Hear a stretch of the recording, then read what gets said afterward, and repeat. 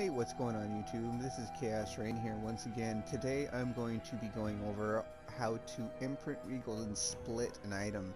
Now the reason you would want to do this is because you want to get, for example, this is tier 1 dictators. Dictators is a very hard roll to get on a sword, but what if you don't want to, lose that? What if you want to, craft on it, but you don't want to risk losing that roll because it takes a while to get? Well, thankfully, you can imprint it. Now, not only can you imprint it, you can also regal and split it. And then apply the imprint after, potentially getting 2 of one item, such as the Dictator's Exquisite Blade. Or at least one Dictator's Exquisite Blade of Consumption, because the imprint, and then the second one will be just that with that mod. Now, this is a 50-50 roll. There is a chance that you will not get it, and as such you have to be prepared that, sometimes it's just the way it is.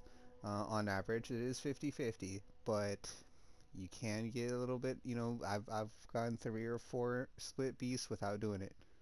So I've already done the first step. I've already created an imprint. Now if you see it says Dictator's Exquisite Blade of Consumption on the imprint, that's how you know it's right. See? Yeah, the same thing. So what this does is when I apply this to this, it'll reset it back to its original save state. So without further ado, let's go. First we have to regal from here because it's already been imprinted. That's the first step. You regal here, and we didn't get anything cool, so we're not gonna try and make a crazy item. Instead, we're just going to scroll down, split an item into 2. Ooh, a little bit of lag. Gotta be careful. They do chaos damage.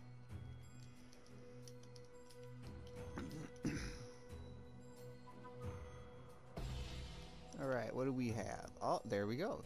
Now, as you see, we have 2 blades, right? Now, the blade that dropped has the Dictator's mod. What that means is that the blade here has... blade here is the original, because it was in the thing. So I can apply the imprint, and just like that, I have 2 blades with the Dictator's mod.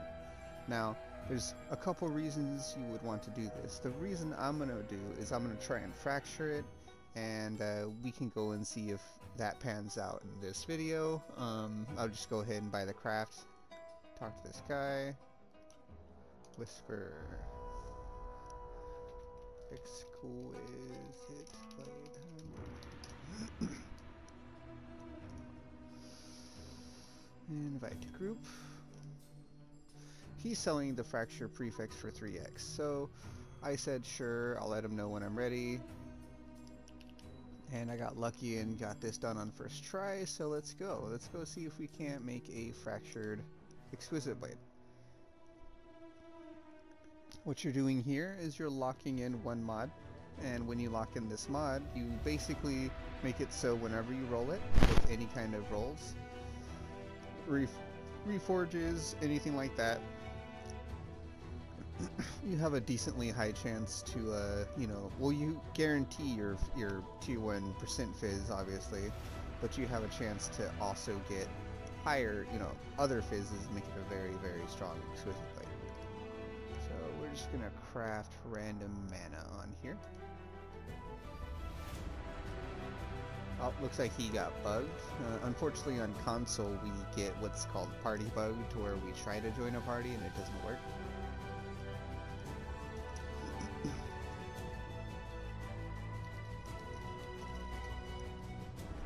Looks like he's already restarting.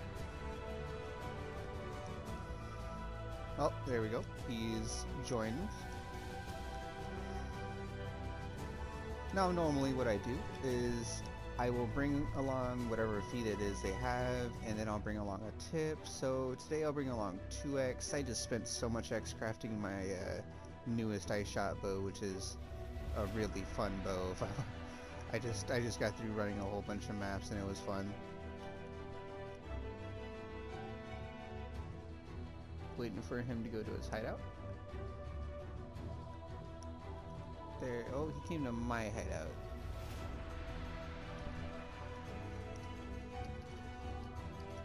Oh, there we go. He went to his warped player.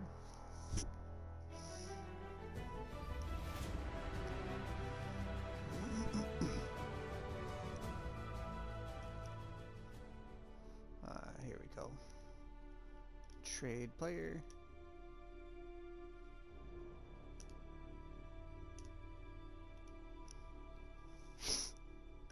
Pay him up front, cause you know, just so he knows he's, you know, I'm not gonna walk away with his thing. Let's see if I get lucky today. This is 3x used to try and get a fracture, 1 split beast, and an imprint. He says, yeah, GG. Oh. Oh snap. There you go, buddy. Here's your tip. And just like that, we now have a crazy fractured exquisite blade with T1 dictators. So our next step is we can 30 quality this and make something crazy.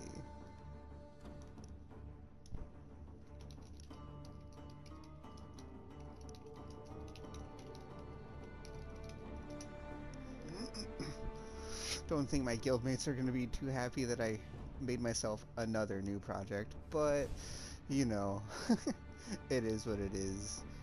Sometimes you get lucky, and honestly, it's a 1 in 3 chance to get it, and it's a 1 in 2 chance to get the imprint. I got lucky this time around. Don't expect to get lucky every time. It won't happen. But yeah, that's how you make a really good base for, you know, fractured items, and that's how those people get those 1000+ DPS two-handed axes. I hope this video was informative and helpful to anyone that is watching it. You guys have a good day. Take it easy.